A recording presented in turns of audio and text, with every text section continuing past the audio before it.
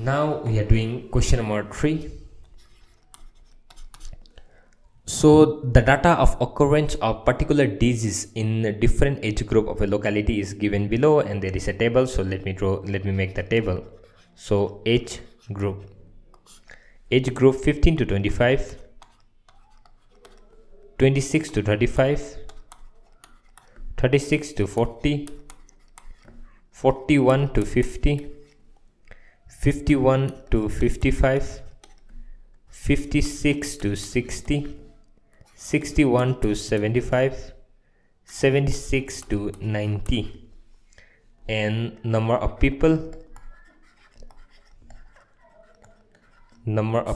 is 25, 30, 27, 18, 47, 20, 6, 2. Now you can see even here, so question is asking us to draw the histogram as well as the frequency polygon. So the question is asking us to draw the histogram as well as the frequency polygon. So the question is same as the previous one. So draw histogram and frequency polygon. Okay, so first thing which you need to look is this one. It is not continuous. Here it is 25 and here it is 26. So make it into continuous. So how to make into continuous, or class, or write down anything and make it into continuous. So 15, okay, you reduce by 0.5 and then it will be 14.5. to this one 25 will become 25.5, increased by 0.5. 26 reduced by 0.5, it will be 25.5. 35 increased by 0.5. 36 reduced by 0.5, it will be 35.5. And 40 increased by 0.5, it will be 40.5. 41 reduced by 0.5, it will be 40.5. And 50 you increase by 0.5, it will be 50.5. 51 reduced by 0.5, it will be 50.5.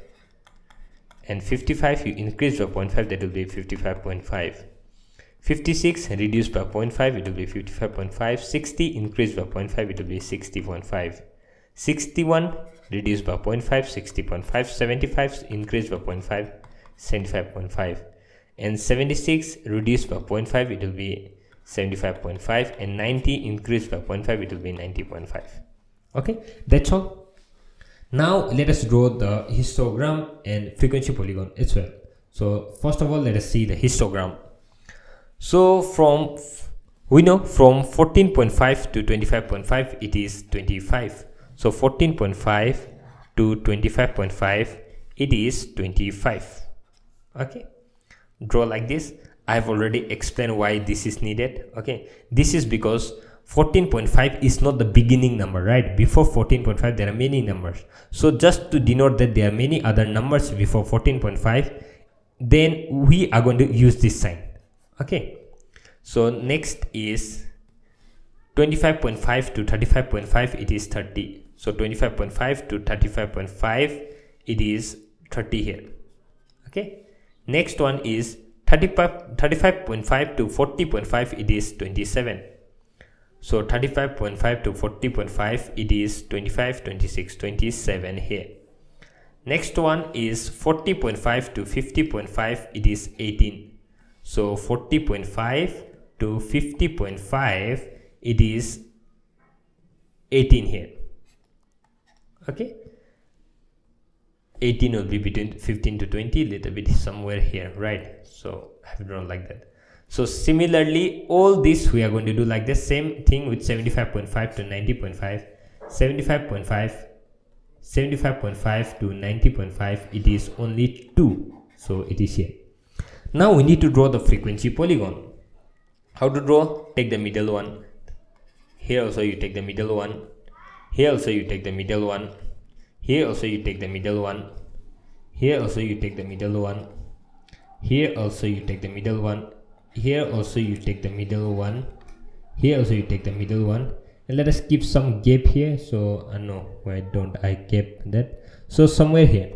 Now you take something where the frequency is 0 here. So okay, take this one where the frequency is 0, give it name as Z. So let us name this point as Z. Now this is where the frequency is 0, okay, where this one, okay, number of people is 0. So let me write down here number of people, and this is age. Okay, so this is where number of people is 0. So join these two line, after that join these two line, join these two line, join these two line, join.